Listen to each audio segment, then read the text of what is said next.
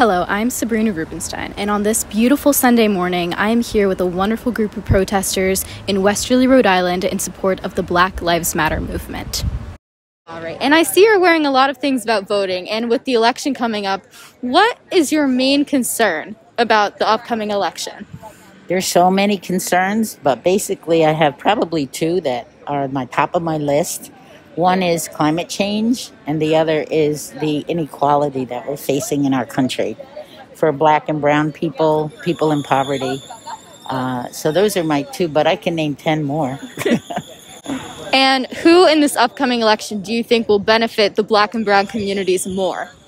Well, I think it'll be Biden, but I still think we'll probably be out here making sure that we continue to make our voices heard, because it's just one person, and we really need local people and to keep this in the forefront of everyone's mind. It's not going to change overnight, even with Biden as a president.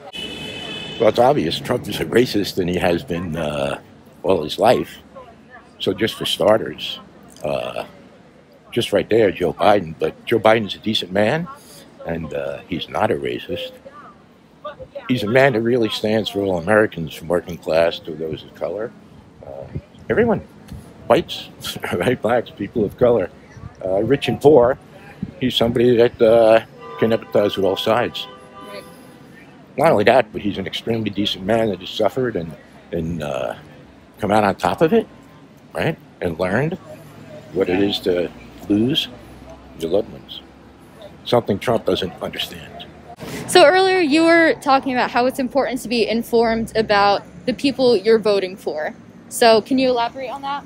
I think that while it's important to know who you're voting for on a presidential scale, because obviously that is extremely important, especially in an election like the one we're experiencing now, it's important to know who you're voting for on a local level, because that affects your community and the people around you and the people you care about. It affects them personally, it affects them daily. Just being here, protesting the past 2 weeks, I've seen racism in this community. I've seen people react horribly and say extremely racist things, say that Black lives don't matter. So it's the idea that this community is already racist, so we have to elect people into town council, onto school committee, into the local government that will at least be willing to listen to the idea that systemic racism exists. What is your recommendation to people voting in the upcoming election? Well, to vote, I guess that's all I can say. Either, in person. I'm going to vote in person because this is a relatively safe, very safe area in terms of COVID, but I can't speak for others. So mail-in voting is a great idea, and everyone should do it.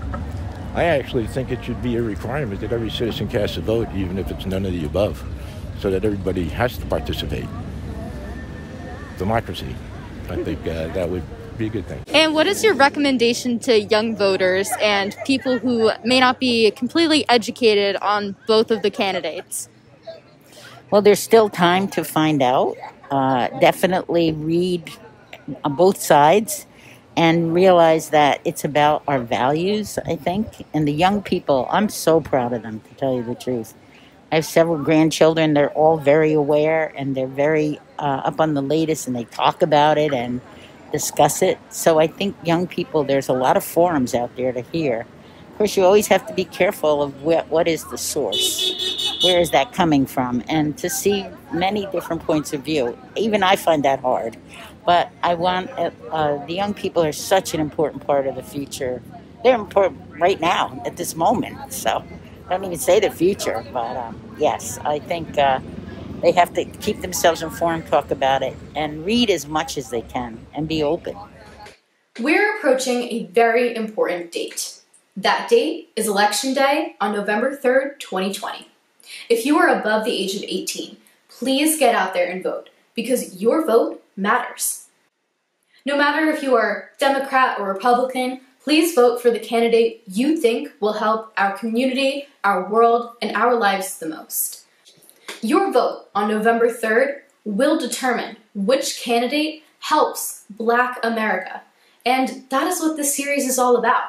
Helping those who have been suppressed by systemic racism for hundreds of years. Joe Biden is the candidate you should vote for if you are looking to help the Black community. So please, don't forget to get out there and vote on November 3rd, 2020. For more information, go to vote.org. Thank you for watching.